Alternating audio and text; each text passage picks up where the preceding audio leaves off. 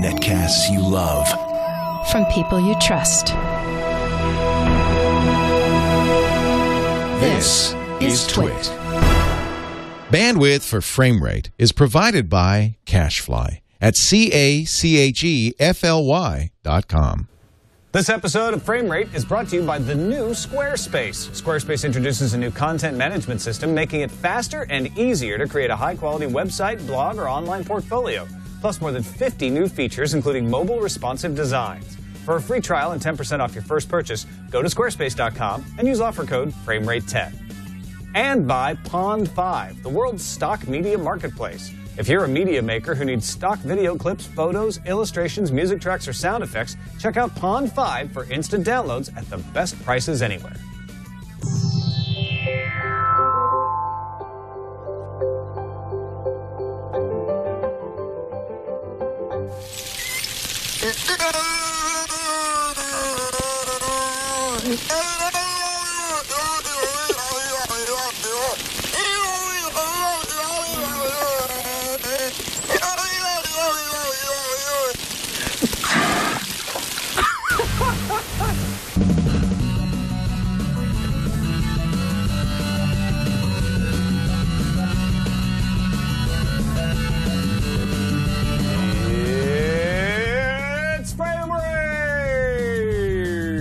I didn't know if you're going to be able to sustain that. You started early. I was just like, I hope you brought a big breath Tom, in. don't do that.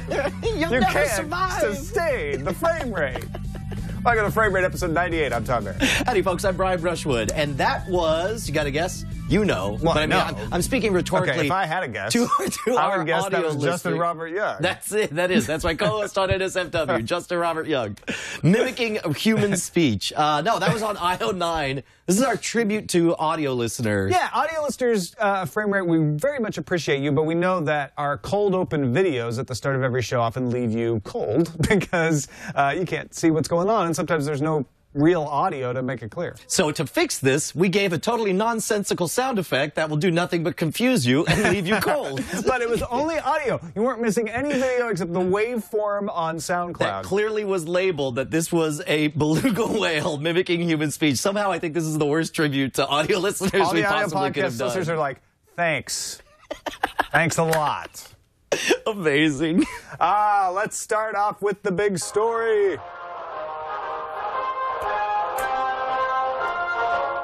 This just in, the big story. Of course, Frame Rate, for those of you who've made it this far and don't already know, is a show all about cord cutting and watching the video you want to watch, where you want to watch it, legally, whenever you want to watch it. Big deal for a lot of people in our audience was AMC disappearing from Dish because there was a lot of cord cutting encouragement going on. Was AMC not on Dish? Man, if only I'd known. If only they'd ran ads loudly every and commercial, very but- nastily Yeah. associated their brand with the giant screw Dish movement. Well, guess what? As of yesterday, on Sunday, Dish Network fans suddenly found AMC back. Not all of the AMC family of networks are back yet. Sundance and some of the other channels aren't coming until November 1st. But AMC was back just in time for Walking Dead last night. Yeah, and they got a pretty penny, too. $700 million paid out. And I guess the debate was Dish said that AMC was being babies, asking for too much money. AMC said, nuh-uh, you guys were just being jerks because you canceled, was it Yeah, Boom? Cablevision, which used to own AMC, was suing Dish way back in 2008. It's still been going on over Voom. Voom was an HD satellite service that Dish bought, and then Dish got rid of a bunch of channels, breaching, at least Cablevision said, a 15-year contract to offer these channels to its customers. AMC, as part of this suit, was seeking $2.4 billion in damages. Wow. So the trial, which had been in New York State Supreme Court, was settled. And that's it. We don't actually know the terms of the settlement, or at least I haven't been able to find them. But the judge said, good news. It's all settled. The case can be dropped.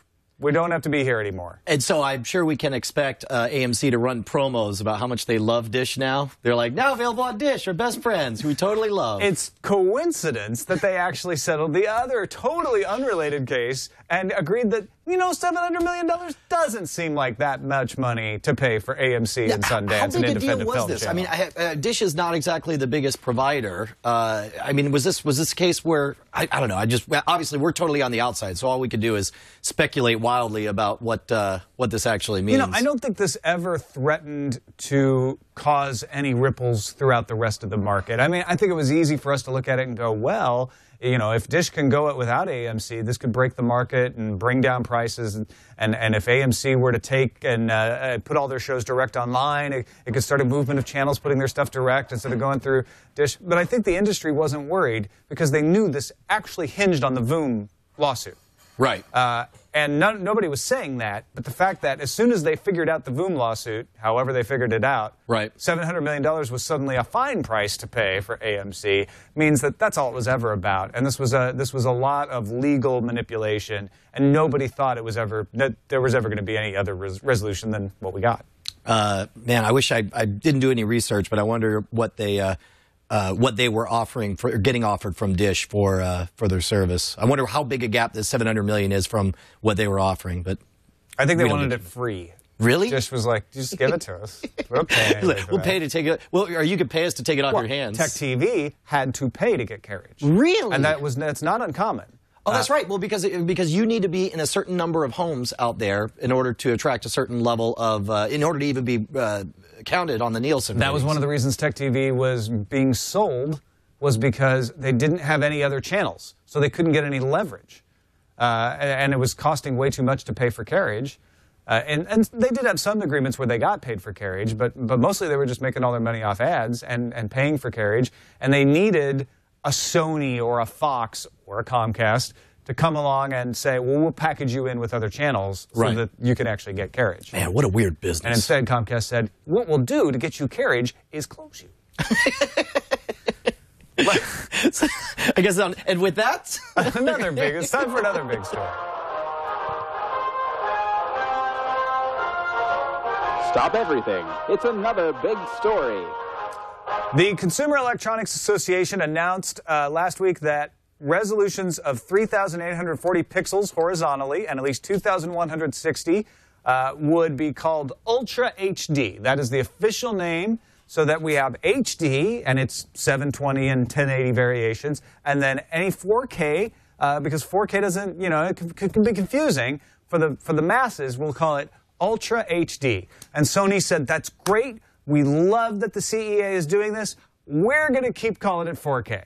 This is the problem, right? When you want to name things, if you're going to try to own a name of something, the name has to offer some kind of tangible benefit to consumers to use instead of the numbers, you know, because take HD, right? The fact that HD, I could say it's an HD signal, and the first thing you're going to ask is like, well, 720p or 1080p, right? So it's like HD itself doesn't even mean anything. Now you're going to give us ultra high definitions, and of course, you know, they say that it has to be a range of at least this many pixels, at least that many pixels. First thing you're going to say is like, well, is it 4K or is it 8K? Yeah, and I actually read an email from somebody, I think it was to TNT, saying, I hate this because of what you're saying with HD. It's like I have to ask, well, which HD? Is it HD 1080? Is it HD 720? What are we talking about here? And with 4K, the nice thing is, you know it's 4K. Yes, it is exactly 4K what pixels. It is. Yes, exactly. And it's kind of like 4G and 4G LTE. I think what Sony's saying is like, hey, Ultra HD is going to get watered down. It's going to become meaningless. And so we're going to keep calling ours 4K because our TVs will actually be 4K. Now,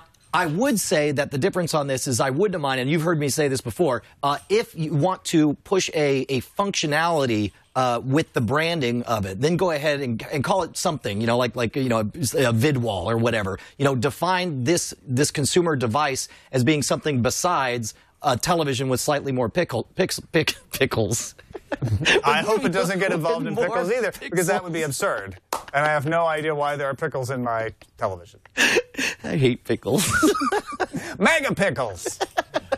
Yeah, Mega-pickles. It's a superhero. Yeah, no, this kind of naming stuff, it's easy to dismiss and say, well, this is just silly, it's stupid. I'm a smart consumer. When I go to buy a television, I'm going to look at the resolution and the specs. But a lot of people don't do that because they're not that into it. They just want a nice TV, and so they go like, is it HD? That's all I care about. Well, and again, I think it's terrible that they're trying to push this on the consumer side of things. When I see that resolution, I immediately get excited about using it as a primary display for my computer. I get excited about the real estate. I get excited about the last thing if I would use this thing for is to stick it in the living room and then stand back 30 feet from it while I watch, you know, the Super Bowl or whatever. I kind of think that 4K is a better name, and I know that it doesn't sound like HD. I know what the idea is. I get what the CEA is saying, It's two which syllables. is everybody knows what HD is. So if we call it Ultra HD, then they'll say, oh, it's HD but better, and that is what it is. But 4K has some currency. Oh, absolutely. People hear 4K. That's what the movie people are using. Exactly. And so I feel like that's a better brand name. A, because it has the splash of, ooh, 4K. That's what I heard the movie people use. Right. And it's accurate. It actually gives you information, which Ultra HD doesn't. Now, why on earth do you think this was busy work? Because it's a consortium that decided on this name, right? Well, it's a Consumer Electronics Association. Those are the folks that put on CES. So, Okay. you know, I mean, they're good at this sort of thing, and I think they're responding to the industry saying, let's all agree on a name that works for the masses, because some of them disagree with me and say, no, 4K isn't catching on with the mainstream, and we need a name that's clearer. It could be that the reason they want to go with a nebulous name like ultra high definition is in order to allow displays that aren't 4K or maybe less than 4K. It gives them a little wiggle room. Exactly. Yeah, exactly. I think you're right. I think we have yet another big story. Oh, yeah, we do. It was all packaged and ready to go. Wow. Who knew? Tuck in your bootstraps. It's yet another I'm here for big you guys. story. Thanks, man. It's good to know you have our back. Jason Howell. We ought to name that guy. No, I'm not Jason. I'm talking about the guy who's the announcer. What, We should, Jason? like, He has a name. Yeah. His name's Jason, right? You've met him. Okay, so The Consumerist has a story about a reader named Rebecca who found out the hard way that when she purchased Puss in Boots, the movie, for $14.99, she didn't purchase all the ways to watch it. Now, when you purchase a movie from Amazon, the idea is that you download that movie, but as an extra perk, Amazon says, hey, we're even cooler than that. You don't just download it like iTunes. You have access to it in the cloud forever. It's up there anywhere. You got a net connection that plays Flash. You can watch your movie. And so Rebecca was relying on that. Recently, she went to watch Puss in Boots, and I guess her kid really likes the movie. I don't know. Sure. And by the way, that's redundant. Whenever you have a kid and you buy a movie, you're going to watch that movie a billion freaking times. Yeah. So she went to watch it, and it said, oh, we're sorry, this video is currently unavailable. It may come back later once the restriction ends. Availability of videos for purchase, re-download, or access from a backup copy is determined by the owners of the content. On very rare occasions, a video you previously purchased may become unavailable. Now, this isn't so bad that any downloaded copies she had stopped working. If she had downloaded it, it still worked. Right. But it said you can't stream it because my guess is, and this is what the Consumerist thinks too, it ran afoul of a licensing restriction. Somebody, be it a Netflix or an HBO or an Airplane on demand, said we have the rights to have Puss in Boots streamed on demand, right, and only us. And Amazon, you can't stream it on demand right now. Well, and the problem is, of course, that in and of itself, you know, it's up to them. If they don't want to make stuff available one way or the other, then they don't have to. But the problem is when you make that part of the sales pitch and you make that one of the benefits, you know, it's like if the Steam service, you know, platform based on get all your games, you know, save your games up in the cloud and have it available all the time. If all of a sudden they're like, you know, for the next month or so, if you don't have, you know, Left 4 Dead 2 already downloaded, you're just gonna have to wait. Sorry. It's just a business. United Airlines has an exclusive on Left 4 Dead 2 right now, right, so you can't. Yeah, no, it's. I think what happens here is Amazon looks at it as a good bet to say not that many people are going to rely on the streaming version. Mm-hmm. They're going to download it. They're going to download it on their Kindle Fire or their Android device or whatever. And not that many people who don't download it are going to want to stream a movie that is restricted because most of our movies are available most of the time. So the incidence of this happen is very rare. And I'm sure that's what Amazon's going to say in response to this is, yes, on very rare occasions this sort of thing can happen, but it's not the norm, and she will get access to this again. Right. But it is sort of, the fact is, hey, we're living in the cloud, right? Yeah. And maybe when you launched this service, the ability to stream it online was this fancy new thing you could do on your laptop, and it's just a perk right, and not the main way. But more people are doing it this way. In fact, on your Google TV, my way to watch Amazon Video is this. Right. So suddenly you're saying, oh, you purchased something, but you don't have all the rights to it. And that is always the problem with DRM. and this idea that you're renting, because you don't think of it that way. They don't market it that way. They say you own it, but you don't. Right, correct. And I'll tell you what, it's so amazing, and we've talked about this before, so much of what we cover on Frame Rate are echoes of what happened exactly a decade ago in the music business. And that's as much what as... a shock. Yeah, well, exactly. But what's funny is to see how all of these companies refuse to acknowledge that possibility, or that that's the case. And so... Well, they all look at the stats and very logically go, well, the chances of that happening very often are very slim. Right. And that was true in music, too. But Yes. it happened enough that people said, you know what? If I didn't have any alternative, then I guess I'd live with it. Right. But I do. Well, and again, this is like the shining beacon of sanity. For as stupid as stuff as this is, we already saw these roadblocks and these hiccups in the music business, and now we're entering the golden age of Spotify, and you really can get just about anything you want at any time for a very, very small fee. I mean, this is my favorite thing to do, is make you speculate. How many years from now would you say that there's some kind of single access fee that you pay to some provider, and then you're able to get essentially, we'll say, effectively, any video of any performance of anything you wanted on any show? 7. 7 years? Yeah. You think so? Yeah. 7 years? How many months? 2. Okay. I think that, I'm making that number up, obviously, but I think it's going to take longer in video, because in music, they didn't have the windowing system to fight through. Right. And they didn't have quite as much writing on each individual piece, right? So if somebody buys a song, they buy it for 99 cents. They listen to it over and over and over again. Right, So, correct. so they want that ability. They run up against those restrictions faster, right? What's happening here is somebody has bought a kids movie, and kids want to watch movies over and over again. So they're running into the DRM restriction, just like music ran into it. It's going to take longer because people don't watch video as often, and because each piece of video is worth more. Right. It's going to take longer for the restrictions to get run up against by the consumers, and the consumers starting to have a backlash, and B, the video industry to actually be willing to compromise because so much more is riding on each piece. Right. Then they're like, well, it's only 99 cents a piece anyway, so if we give a Spotify $25 a month, I guess it washes out. What would be a fair price for a video version of Spotify? What would you pay? I would pay $30 a month. That's if it had like, you know, a decent selection. See, I'd pay $100 a month. I'm already paying $100 a month just to get stupid cable. I want to save a lot more money than that. Well, okay. All right. I just want the convenience. You know, it's funny because you went from like, what am I paying for cable, and I'll come down a little bit. Yeah. I went from, what am I paying for Netflix, and I'll go way up. Yeah. Yeah, interesting. So I went like, oh, at $8 a month? Well, if you give me everything, I'll pay 5 times that. 5 whole times. Yeah. No, that's true. So maybe 70? 50? Yes. 50? Yeah, sold. Done. I pull out a cardboard box and I'll act out anything you want. All right, this is probably not such a big story, but it is our 4th big story. I like this.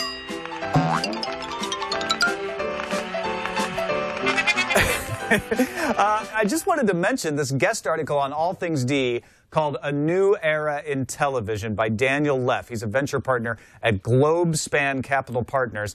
There's not anything in this article that most frame rate diehards don't already know, but I thought it was just a very well-written and pretty comprehensive survey of the state of things in online TV. You know what these are? This is your new pamphlet that you send out to family members who you try to explain what's happening with online video. It's very succinct, very well spoken, and I think it's right on the money as far as some of the projections it makes, because it talks about how our parents grew up in broadcast television, and the rules completely changed when we grew up with cable television, and now my kids really I don't even know that Penelope really understands where the video comes from. And it's like when you explain, well, it's not available right now, windowed, or she's like, what? Yes, that doesn't make any sense. Exactly, yeah. right? Out of the mouths of babes. Yeah. But yeah, he goes through the pay TV subscriber services like cable and satellite, what's changing there. He talks about the over-the-top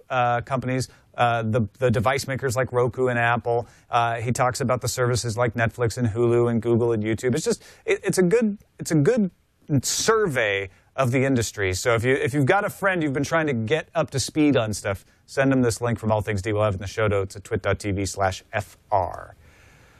Well, I would like to get to the slipstream, but Brian. What? Have you run into Squarespace.com yet? Squarespace? Yeah. Oh, no, the rock band? Yeah. They're awesome. No, I'm talking about the website. No, they're fusion hip-hop death metal. No. Yeah, they cover hip to be square. It's it's great. No, Squarespace is the faster and easy way to create a high-quality website, blog, or online portfolio. I think they probably have a website. I mean, most successful. Well, they probably created it on squarespace.com. I don't know. See, these guys, they're not very tech savvy. They would know an H from a T from an L. No, I think they probably did it on Squarespace if they even exist, because Squarespace is the easy way. You don't have to know any code. You can take advantage of HTML5 and CSS3 and JavaScript and JSON, but you don't have to know anything about it. It's all what you see is what you get. It's so easy, like idiot musicians are able to work with it? And I'm not calling musicians idiots. I am. When I say this, but yes. What about magicians? Can magicians use it? Even magicians can use Squarespace and make a beautiful website. That's amazing. Even authors, writers, they don't know anything about what things look like. It's all in their head. All they know is words. That's all they need to know. Is this one of those like systems where it's like it only really works on one kind of browser, and then like the website won't load? It looks weird when it's on a mobile device? No, actually, that's the brilliance of the new Squarespace. It resizes your images and resizes all the customized templates so that everything looks perfect, no matter what size of screen somebody's looking at. They charge you every time you make a change or something, right? No. Once you pay your monthly amount, in fact, there's $16 a month. It's got to be $1 billion. What? $16 a month for unlimited. Unlimited? Unlimited. The only way they could possibly do that is to have such weak servers that as soon as 5 people try to load the page at once, it goes down. No, that's the whole point. Is unlike trying to do it yourself, you don't run into that because it's fast, it's reliable, and they have 24/7 support. Oh my gosh. Here's the thing. I'm going to give you 10% off for trying it. What? Yeah. That's amazing. All you got to do is visit squarespace.com, 10% off your first payment. Whether you pay monthly, you get 10% off the first month. If you pay yearly, you get 10% off the first year. They give you a free domain name if you sign up for a year. Use this code, Brian, remember this code? Yes. FrameRate10. FrameRate 10? Right. What a coincidence. That's the name of our show. And the number of the month. I know. FrameRate 10. Squarespace.com. We thank them for their support of of frame rate. Of technology in general. I'm doing that on purpose now. Oh, sure you are. Everyone, the chat room's all going, drink. Drink. Time for the slipstream. Hulu Plus is coming to Windows 8, and Windows 8 is coming Friday, October 26th. So you excited about the Windows 8? Tiled version of Hulu. I am excited about Windows 8. I'm nervous. I like my start button. But yeah, I think it's cool. I can't wait to try it out and see if my concerns will be alleviated, because a lot of people who've been living in the beta say, you know, after you use it for a month, it's like you've been using it all your life. That's awesome. Yeah. Okay, and so they now, when it says it's more tilified, do you think that's marching orders from Windows saying everything must be tiles, or do you think it's a case where Hulu wants to steal some of that heat? I think what Hulu says is, look, we want to look good in the tile interface, and we want to look good on tablets. We want people watching us on tablets that run Windows 8, so we're going to make a version that does snap view, one-touch access to shows from the start screen, works within the system. We don't want a person to have an excuse not to use Hulu, and I think that's smart. Yeah, fair enough. Second screen you can't not watch is the title of this article. You know how I particularly am like, second screen, who needs it? But Bravo has started a new program that will go along with their shows like Watch What Happens Live, called Play Live. Viewers will see polls, contests, and other interactive games and graphics that pop up on screen throughout the show, and they'll be able to participate in real time by their web browser, and on-screen results will change based on the viewer's input. You know what this is? This is bringing a more internet-like experience to television watching. This is more like this would be perfect if NSFW show was on Bravo, which, by the way, I can now announce we're part of Bravo. Oh, congratulations! Is that true? No, it's entirely not. Oh. I didn't stop me from announcing it. Never mind. Well, it's that's. But I tell you, if you're going to bring a second screen, the second screen experience has to be fundamental and part of the integrated experience. It can't be supplemental, and everyone's playing it like a supplemental thing. It's got to be actually part of it, and I think this is a smart way for them to do it. Yeah, this is better. I mean, we did exactly this at Tech TV with a company called Gold Pocket. Oh, you're bitter about this. On XPlay. No, I'm actually not bitter in this case. I am sometimes bitter about it. But with XPlay and with Unscrewed with Martin Sargent, we did exactly this, but it was really clunky. You had to be on a desktop PC. It worked on laptops, but a lot of people didn't have laptops. So you had to be watching the television and watching your screen at the same time. Now, with tablets and the ability to just, you know, have a nice ultra light laptop or a tablet in your lap while you're watching, it's so much more convenient to try something like this. And they're doing what we were after, which is like have content that actually complements and adds to the broadcast that's up there, whether you're involved or not, so that you get something out of it, even if you're not playing along, and then are more encouraged to be like, maybe I will play along. I would like to vote in that poll. Well, other than these other apps, which are like, we're going to force stuff up at you and make you want to, and it's like, well, I don't want that.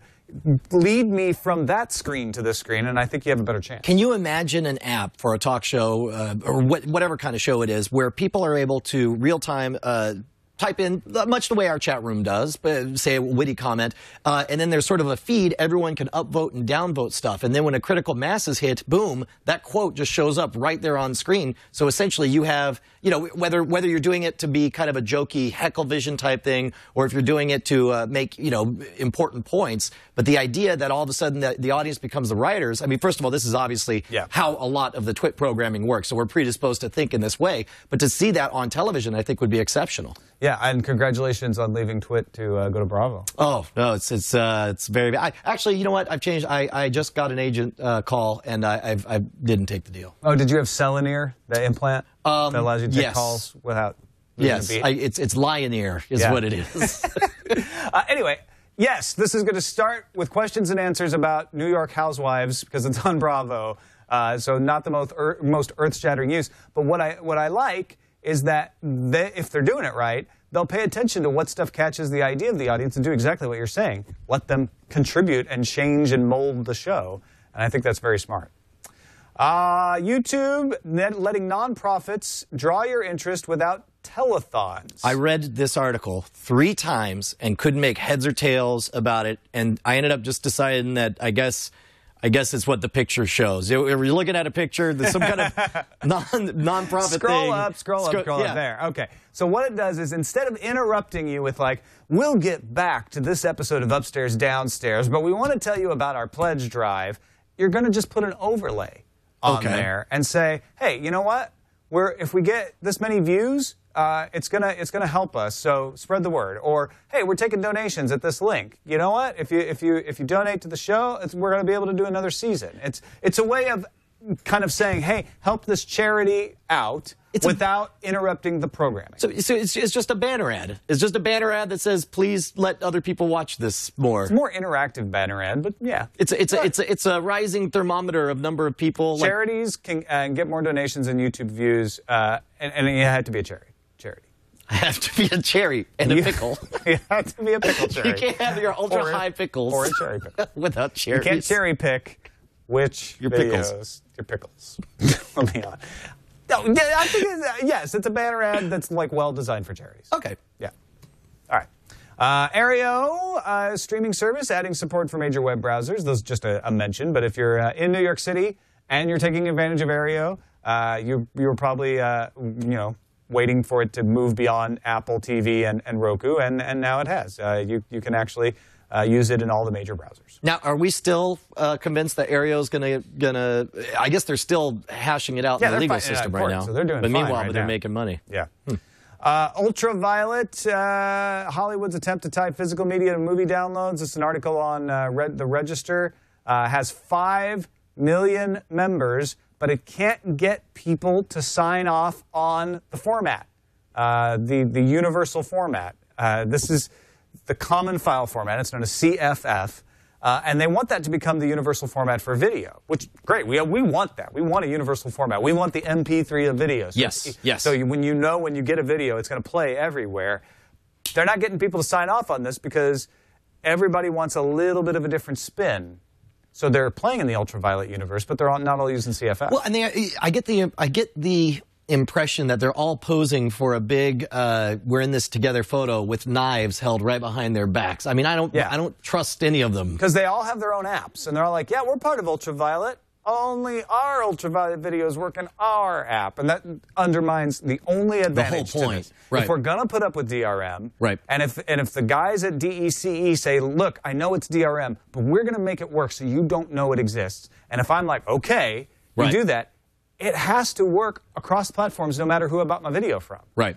So all that hard work that's being done to make the common file format work and make the DRM work seamlessly is for naught if everybody doesn't implement it. Well, and keep in mind that this also is taking a long time at a time when these players need to move fast because every moment that they don't get everyone on the same page is a moment that people become more accustomed to pirating and getting stuff over BitTorrent. And the longer it goes, the more socially legitimate these piracies will be, and the more trouble it's going to be. I'm not too worried about that, though, because it seems to be going the other way. It seems to be that infringing uses or unauthorized uses are less and less acceptable. That you know, there's still plenty of people out there who champion it, but overall people are like, yeah, I don't really like to pirate. I want to try to find the right way. And as there are more Hulus and Netflixes and Apple iTunes, there are more ways to do that. And so I feel like the trend is against that, but you want to get there faster, right? Right. You're not going to get there fast if you're not all cooperating. Well, and actually, this does tie into to one of our other stories that we'll talk about in Tube Tops. All right.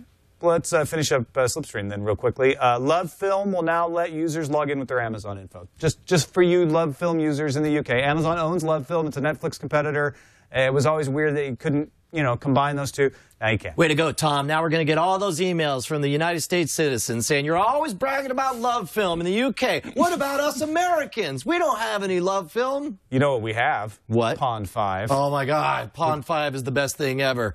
And it's convenient, too, because I'm working on my space opera. You're doing a space opera? What's it about? Well, it's a reimagining of the mockumentary Best in Show, but with so you got dogs? You got ducks. Ducks. Okay. Space ducks. You got space ducks. Space ducks. Coast to coast. Yeah, space ducks. As a matter of fact, we're trying to well, and that's the problem, man. It's like I don't have any ducks, and obviously there's going to be a lot of. Well, and you don't want PETA on your duck. so what you need to do? No, I don't want PETA on my duck. Is you go to Pond 5. They got ducks like crazy. Not a single duck will be harmed, and you can show them going around, walking around, swimming around with their little ducklings behind them. So like I could key out that green water that they're swimming on right now and put a space field back in, and then I'd have my space ducks. And you'd have space ducks like that. Wow. Boom. Look, I know many of the folks in the audience are media makers, people involved in making blogs, websites, videos, films, etc. As you know, one of the best ways to bring your production to the next level is high-quality creative resources. That's what Pond 5 is all about. I know this because my wife uses Pond 5 all the time in her job. What? When she's producing video, they need some stock video, and it's like, well, we can't just go to the internet and pull it off because she works for a big company, and they might get a takedown, they might get noticed, somebody might go after them. So they go to Pond 5, and you get royalty-free stock images. You pay for it, you can use it in almost any legal place that you want. Photos, vector illustrations, music tracks, sound effects, motion graphics, ducks. Oh, listen, space. We're in space. The saga of space ducks being shown at light speed. From quacks to quarks. that's the name of it. Space. I feel it. Are you feeling it? Pretty much anything you can imagine. Go to Pond5, POND5.com. Check it out. Pond 5 has a special offer for our audience members, ducks or otherwise. 25% off your purchase this month when you use the coupon code TWIT25, TWIT25. That's pond5.com. Use the code TWIT25, and we thank Pond 5 for their support of Frame Rate. Don't forget my favorite part, which is they'll sell your footage too. That's right. It's a two-way street. That's right. If you're like, well, I actually make that kind of stuff, so Pond 5's not for me. Put your stuff on there, and you'll get industry. Farm. Yeah, I got nothing but ducks. I'll sell you ducks all day long. What the duck? Yeah, it's neither feast nor fowl. What? Tube Tops. Smooth Tom. Can Boxy reinvent cable TV with the help of a TV antenna? So asks Nilay Patel in his article about The Verge, talking about a new Boxy box that is meant for the average consumer. The old Boxy box was kind of that, hacker mentality. It was running the XBMC code. It had the tilted, on its side, kind of jaunty angle. Now it's very punk rock. Now it's got a day job. You've got a cloud-based DVR for $15 a month. So that cloud-based DVR lets you play multiple shows simultaneously on your PC, your phone, your tablet. You can even start a recording and watch it live from your phone with a slight delay. And eventually you'll be able to buy another Boxy TV and have those 2 tuners record to the cloud as well. So you have to have a good, solid internet connection for this.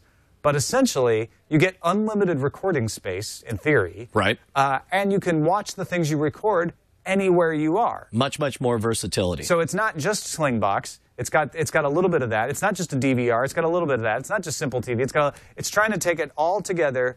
And Avner Ronan, who we've had on the show before, says, I compare it to moving from film cameras to digital cameras. You don't need to think about it. You want 6 seasons of Seinfeld? Go for it. The vagaries of copyright law mean that Boxy has to upload and store an individual copy of each show to the cloud for each user, but Avner's not worried about that. He says the cost of storage is going down all the time. So this is weird. It's I think this is a smart play on their device, because what they've done is they've taken a device that had a reputation for being something useful for pirates to be able to watch obscure file formats that they grab off of BitTorrent, and instead they're going. It seems like what they're going for is much closer to what you and I have asked for. I just want a simple, universal interface that's just going to let me find. I don't want to know where it's coming from. I just want it to be there and available. But as you said, there's so many little things that it grabs from so many different things. And there's a little bit of kludginess, because it's like you get 2 tuners, but if you want to record up to 6 shows at the same time, then you got to get 3 of these units and work them all together. And I don't know what it is. And I'm really curious to just try using the device, because if they do this right, I don't even need to know how to describe it or what category it is. It just becomes, oh, it's the Boxy box. It's the magic black box that lets me see whatever, however I want. Well, and that's the key, is the interface is they're going, and we'll need to try it, but they claim it's really easy to find what you want to watch. You don't have to go through some long list that's ordered by when things were recorded. Right. You get more of a list that's like, here it's by genre, here it is by title, and so theoretically, you could record everything you get over the air, because it comes with an antenna, right? Right. So all of the over-the-air broadcasts that you can receive, you could just record them all the time. Right. And then just see, like, okay, what do I got? Now, but your here's the big bandwidth question. connection is going to limit you there, A, because you just may not have a lot of bandwidth and you want to save it for other things, and you may have a data cap. Right. Okay. Yes. You're in? Yes. All right, good. I at least want to see it. I mean, I want to try it, and it's like, I want whatever box allows me to remain as dumb as possible and as TV watching as possible. Well, that's what he says. It's a babysitter test, right? Can you hand this thing over to the babysitter and give a couple of simple instructions, and the babysitter's able to use it and show television to your kid? And he says, yes, this passes the babysitter test. Well, then I'm way excited to see it. Which, frankly, the Logitech Harmony remote, as much as I absolutely love it, does not pass the babysitter test. Really? Oh, no, I guess so, because if like you hold it in the wrong spot and it hits some of the devices and not the others. Because the natural, everybody who's come over and house sat or just wanted to use our TV says, oh, okay, I get it. Watch TV, and it turns all the TV things on. Watch TV, and they put it right down. Yes. And I was like, no, you have to hold it, because it's still turning things on. Yes, yeah. yes. Simple TV is shipping now. I haven't got mine yet, but it's supposedly on its way. We talk about it a lot, so just a quick, brief recap. It's over-the-air DVR. You pay a little bit a month for a guide. Unless you backed them on Kickstarter, then you get a year free for the guide. And you watch it through your Roku.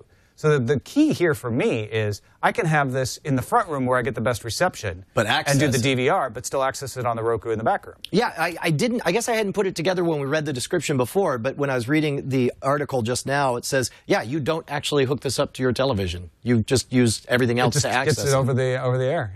Yeah. Because it doesn't go to your television. It's pretty crazy. All right. Let's move on to Film Foul.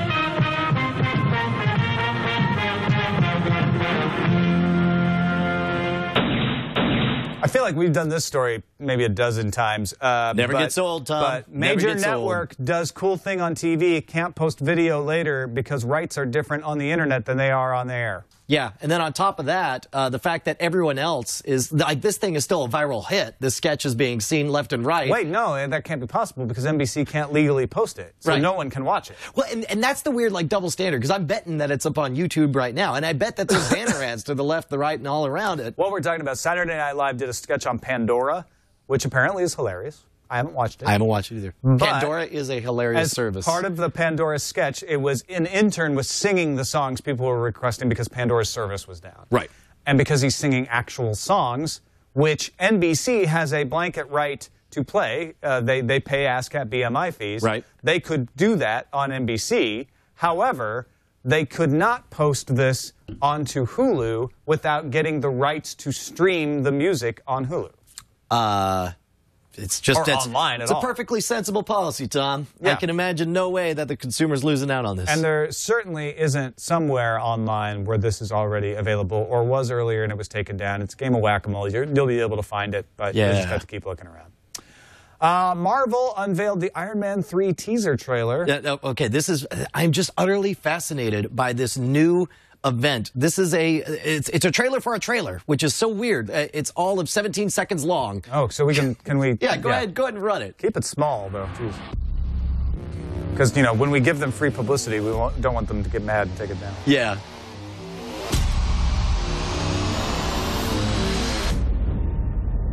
And then this is the world trailer premiere. So they're saying this Tuesday, go to apple.com/trailers to see the trailer that has some of the things in this trailer in it. That's exactly right. That's exactly right. Sorry. And okay, now I don't know which is weirder, that like this whole phenomenon of a trailer for a trailer, or the fact that I still get excited about trailers for trailers. Yeah, it's all advertising too. That's the other thing. Let's check in on the movie draft. Oh, look at this. What? Brand new winner movie draft stuff.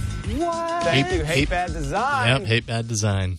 That looks amazing. Crazy good. That was awesome. I know. All right. I wish that the draft was going as awesome. For me. Okay. Well, I mean, first of all, I don't know if you can hear the cackling sounds of Father Robert Balacer in the background, who's leading the way right now. What is his? You're out of juice. What is Father his Robert. amount? You got nothing. You're sitting on 147 million, and that's 147. What do you got? What do you got left? You got Django Unchained and the guilt trip.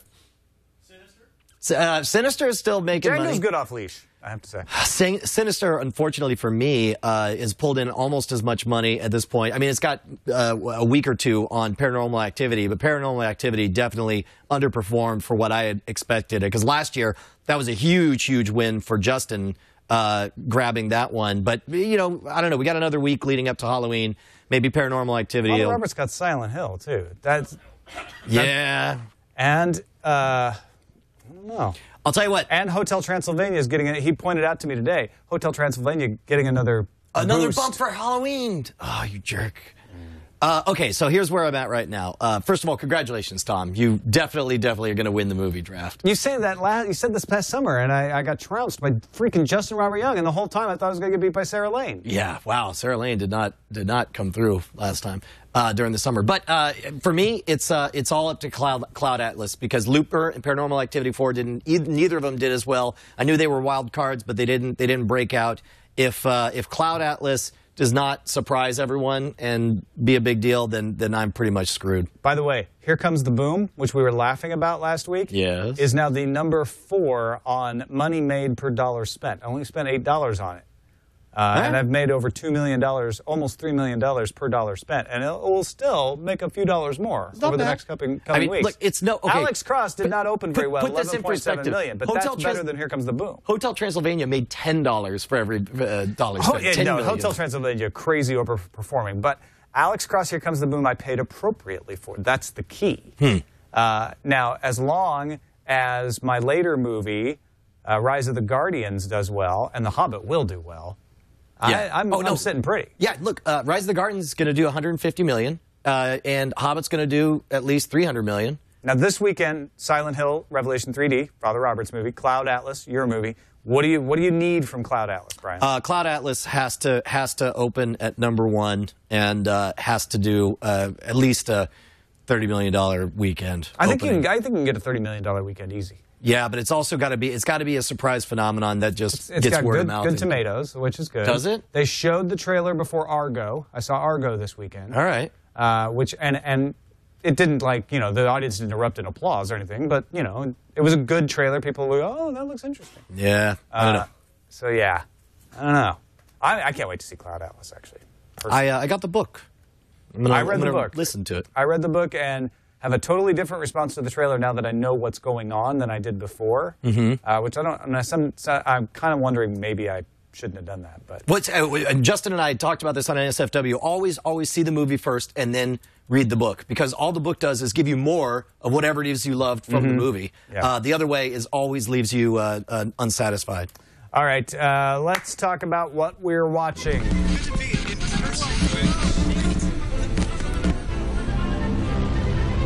What we're watching. I'm going to figure out a different way to intro it, because if I'm going to say what we're watching in the graphic, then it's just repetitive. Oh, yeah. With the things we are looking at, and then it'll say what we're watching. What's coming up next, Jason? And then what we're watching. Sure. We can pretend like we don't know what's Let's talk about next. the photons that hit our eyes this week. What we're watching. You want to go first? Oh, okay, yes. First of all, we're going to talk Walking Dead, I assume, right? We will do a spoiler zone on Walking Dead. Okay, so spoilers, don't expect that. And Jason, go ahead and I put a link there in the doc for you. I got an email from Alexis.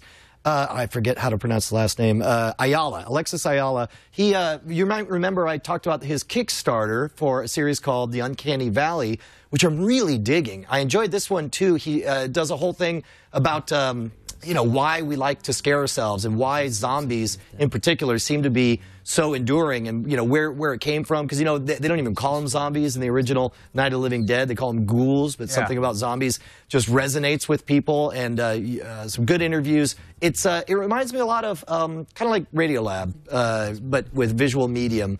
It's well shot and nice, tight, small stories told, and he deserves a lot more views. So check it out, The Uncanny Valley. That looks great. And I'm also one of those people who are fascinated with zombies, like everybody else. Awesome. I saw Argo, as I just mentioned. Now, what is that one about? I don't even know. It is the story of a CIA operation to extract 6 U.S. diplomatic personnel from Tehran during the hostage crisis. They were not being held in the embassy. They weren't part of the hostages. They were the Iranians didn't know they were there. They were hiding out in the Canadian embassy. This is Ben Affleck's movie. So Ben Affleck plays the CIA agent who goes there under the cover of wanting to shoot a movie. He says, I'm a Canadian movie producer and I want to shoot a movie in Tehran, and he's able to smuggle them out of the country. And this is based on a true story? Yeah, it's a true story. You're allowed to spoil on those. On a true story, really? Yeah. Soylent Green is a true story. It's people. Okay, that's a real spoil. It's based on a true story, and they definitely stray from the truth of the story here and there for dramatic effect. The police are chasing the plane down the runway at the very end. That didn't happen at all. Right. But mostly, the story is true, and these 6 people were in the Canadian embassy. They were hiding out, and they did pretend to be a movie company producing a movie called Argo, which is named after the joke, knock, knock. Who's there? Argo. Argo who? Argo, F yourself. What? Really? It sounds better in the original pun when you can actually say the word. But yeah, and they say it in the movie like 3 or 4 times. So it's well shot, well constructed, great story. Even though you know what's happening. I mean, at one point, Eileen and I look at each other like, they do make it out, right? Like, it's that good at the tension. Oh, that's great. So directed by Ben Affleck as well. Directed and starring Ben Affleck. And you totally forget he's Ben Affleck. Yeah. Like, you don't sit there going like, here's Ben Affleck with a mustache on. Right. Like, he is Ben Affleck, obviously, but he does a good job in the acting. Well, and I've heard that they do a good job of setting it as a period piece, but not, blast up telephone. I should. Do you need to take that? I'll turn this off. At least I have the loudest, your phone's ringing. most annoying ring possible. You were saying? I'm ready to move on to feedback. Mendez? You got other stuff you're watching, though. Yeah, I'm still watching Fringe, and I think it was John David or somebody on Twitter was calling me out for watching Downton Abbey over VPN, and he's like, come on, it's like a fake ID. And I think when you talk about your ethical situations, this is an ethical situation because there's no law against it. Wait, we talked about this with Sherlock. Right. Yeah. There's no law against it, and it's actually, I'm watching commercials, so I'm generating revenue. Wait. First of all, like, where are you watching it? On itv.com. Okay, because we decided Sherlock is on the BBC. Exactly. Totally different situation. Right? Which is me mooching off of their access fees. So, and ITV actually gets a little money from the access fees, so that complicates matters. Right. But they're a commercial organization. They play commercials in the stream. Those commercials count. Yep. So you're generating revenue. And if I wait and watch it on PBS, you will not be watching. I will not be generating revenue. Arguably, I'll be generating ratings for PBS, which they can use to justify their existence. But that's much more indirect. Such a mess. So here's your ethical dilemma. Okay. If you do this and you send money to PBS as a donation. That's way weird. That's way weird, because then you're not even using PBS. I mean, I guess ethically, you're saying, look, PBS, I know I undermined your ratings maybe a little bit, so I'm going to make you whole. See, that's kind of like the equivalent of going and seeing a concert and buying, pay. It's like, well, I pirated your album and I loved it so much. But you're not pirating. Yeah. I use VPN for security reasons. Sure. On Wi-Fi. Yeah. It also has the side effect that if you're logged into a particular server, certain things stream that wouldn't stream otherwise. That's true. The problem is that geolocation isn't perfect on the internet. Yes. You can't really tell where somebody is. Right.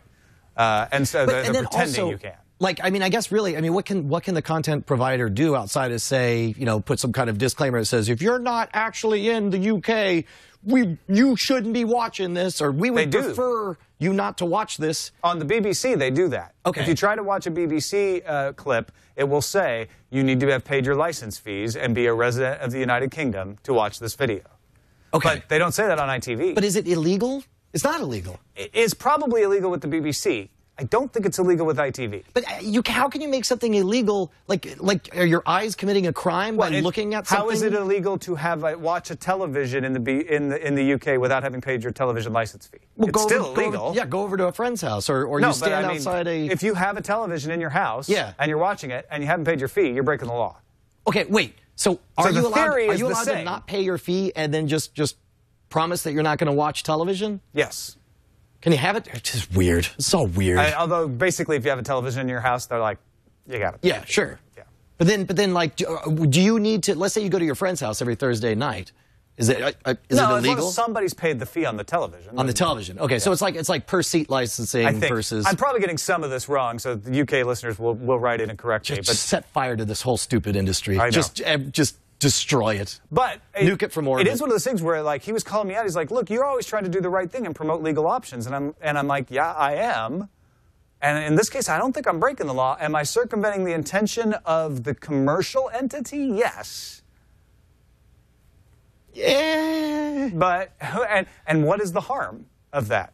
I don't know. So yeah, maybe I should stop doing it. No. But it's not against the law. And by stop doing it, you mean stop talking about it on Frame Rate. Yeah, exactly.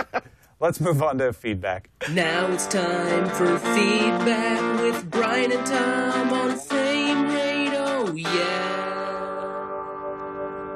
A lot of people chiming in on our flippant attitude about ClearQualm, and the more of these stories that we see, kind of the echoes of what the Boxy. I think you and I took the fact that, and of course, the story is that now they can encrypt the ClearQualm for basic cable, but I think you and I both saw the part that says, but don't worry, like Boxy's still able to work around it, and we assumed that meant that, okay, there's some kind of framework that people are going to be able to work around, and it'll still effectively be open source to stimulate devices and experiments like Boxy. But we got a lot of interesting feedback from the viewers who disagreed, and one of them sent it by audio. This is from CJ on the ClearQualm. You should be upset that Cablevision is killing ClearCam. This is part of the dirty deal that Boxy was fighting against, which resulted in cable cards sticking around, with the promise of a possible new ham-fisted half measure of ETDA. The FCC declined to place France-style obligations, insisting on good faith. Now, cable card sucks. The industry's past behavior has warranted anything but good faith. So you're saying to me, settle for cable card. Hold my breath for the industry that hamstrung cable card in the first place to provide me with a viable alternative? Thanks. I'll probably be dead, enjoying frame rate from the afterlife. Thank you, Ghost of CJ. No, he's absolutely right in the short term. I think I'm more dismissive of it because I'm like, this is a dead game. Yeah. Right? This is arguing over horse buggies. This is like them saying, you're not allowed to run an extension from your phone line and split it off and run two phones off of it. I'm against that in principle, sure, but do I care? No, because I use a mobile phone and Skype. Right. And so I'm looking at it from that perspective of like, A, I wish we didn't need a regulatory agency to come in and mandate that something be available for free because we don't have enough competition in the marketplace. But B, we're not going to be using that wall for cable anyway. It's going to be coming over the internet. Yeah. Eventually. Yes. Okay, we also got an email from George Hupp, who says, to Frame Rate, I'm surprised you two have not talked about the web series Halo 4 Forward Onto Dawn yet. It's just aired. Its third episode on Friday. Great visuals, superb acting. It's good even if you're not a fan of Halo and are just fans of good sci-fi. You can see it on Halo Waypoint app on the Xbox or their website, or the Machinima's Prime on YouTube. Anyway, I love the show, and I love to know what you think of it. I watched about 2 or 3 minutes of the first episode, and enough to see it really is very good quality. And I'm more of a PC gamer, so I've never had a whole lot of love for the Halo story as a console video game. But it looks as good as Battlestar Galactica does from a visual perspective. Thanks for bringing it to our attention. Love that. Finally, Brandon says, I am an avid user of Google TV, the Logitech review, just like me.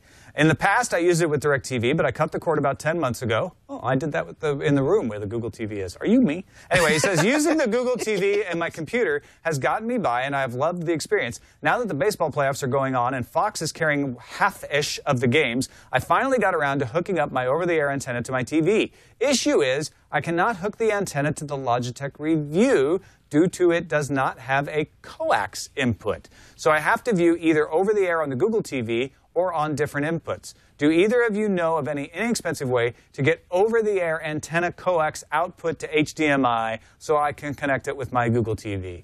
You researched this all? You got No, there's a reason you're answering this one. Well, I didn't know that this question was in here. I didn't look at it beforehand. And I'm assuming, yes, that you can actually buy a converter box. It's not going to be cheap. I'm thinking it's probably going to be, $40 or so. But you can buy a converter box that would take an over-the-air signal and convert it to HDMI. However, HDMI has the HDCP thing, so I'm not sure how easy that's going to be. Buy a boxy box and a live TV dongle. Yeah, you could do that. Or you can buy a simple TV, too. I mean, there's solutions. There's lots of other solutions. But as far as like just going straight from over-the-air to coax, yeah, I think there are solutions. Probably going, if you can't go direct from coax to HDMI, you could probably go coax to component to HDMI. Huge. Yeah. Or yeah, you know what? You're going to want a tuner. I'm assuming that there's a tuner in the TV, but the tuner you would have to have the coax too. You're right. So you're going to have to buy a tuner. That's going to be like $80. So at that point, you might as well buy a boxy. Yeah. Yeah. All right. Well, there you go. Thanks, everybody. We are going to do a Spoiler Zone review of The Walking Dead. If you do not want to be spoiled, yank the headphones out of your music player right now. Stop the car. Press stop. Don't listen anymore, because we're going to talk about The Walking Dead episode and spoil everything. Those of you who are not sticking around, thanks for watching. You can find us on the web at twit.tv/FR. You can watch us live on Mondays at live.twit.tv at 3 p.m. Pacific, 6 p.m. Eastern. And you can email us. Email address right down there on the video. So imagine I'm pointing at the words frame rate at twit.tv. About to jump into the spoiler zone. Here we go. Silent breed is people!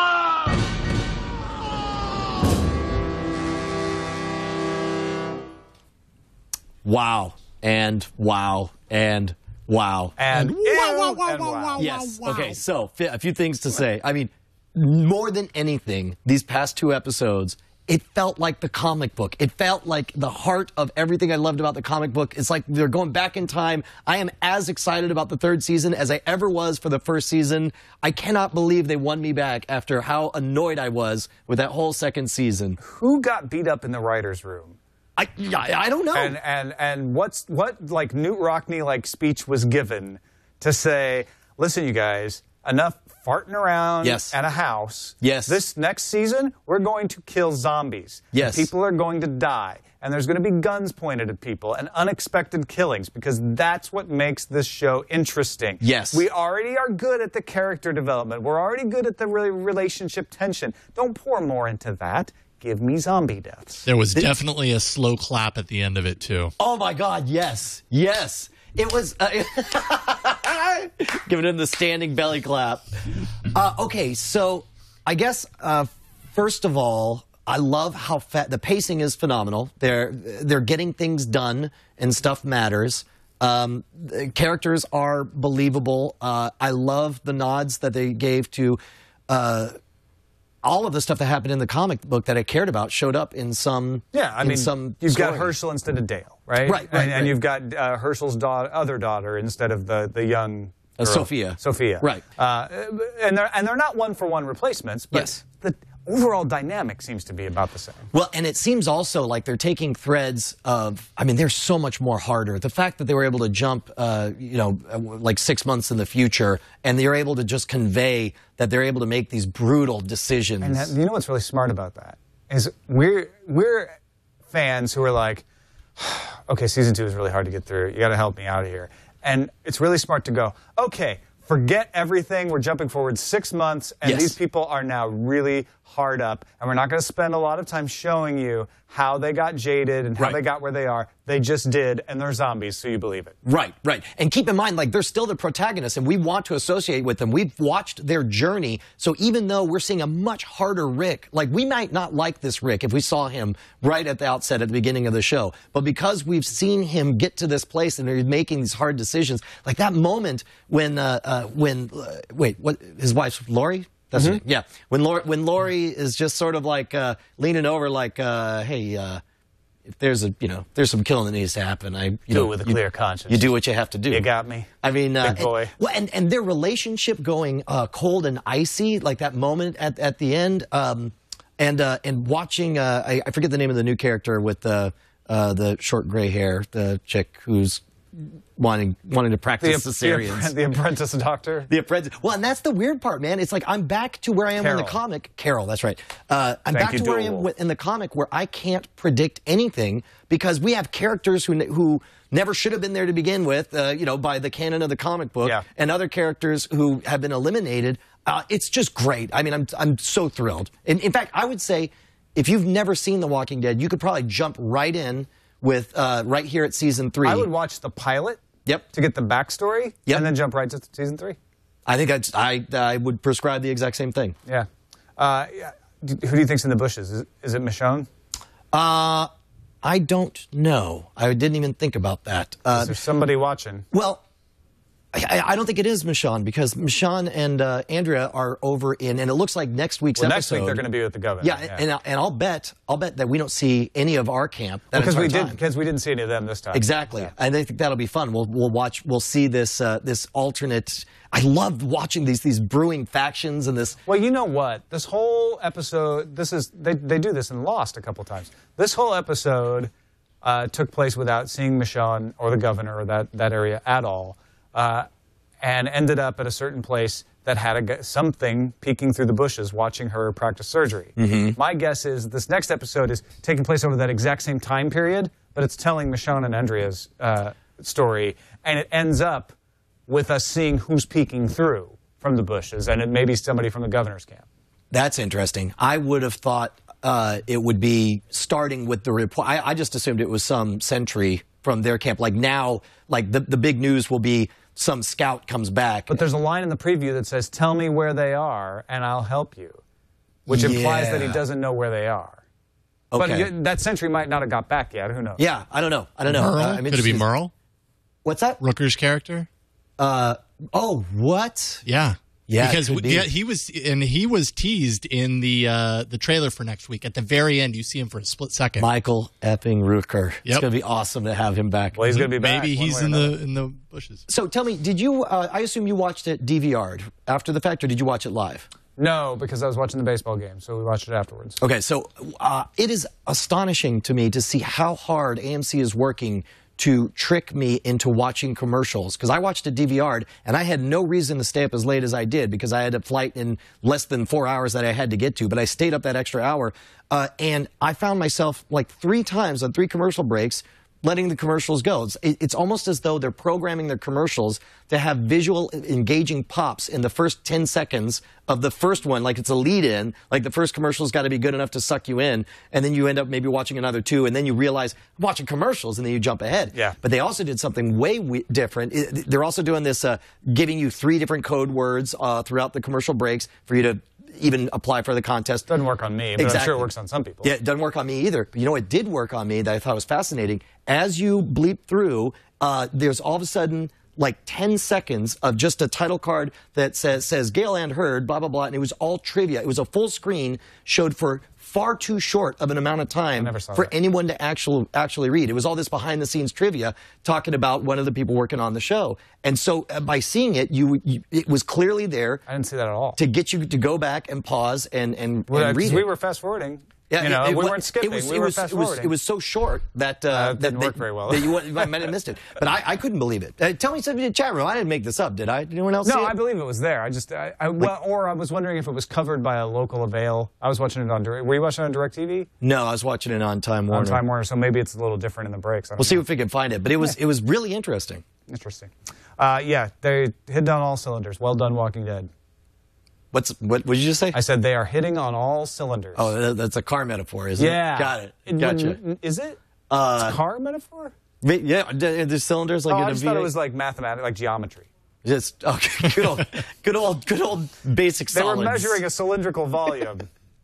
Accurately. It was pi r squared times length of the cylinder, man. Yeah. It was amazing. Over and over. Wow, they're accurate. They're metaphors. Nobody's backing up my claim about this thing. I believe you that it was there. I just didn't notice it. Well, is that it for our spoilers? I think it is. Thank you, everybody, for watching. We'll see you next time on Frame Rate. I love you. Bye-bye. Miss you. Drive safely. Kiss. No, you hang up first. Okay, fine.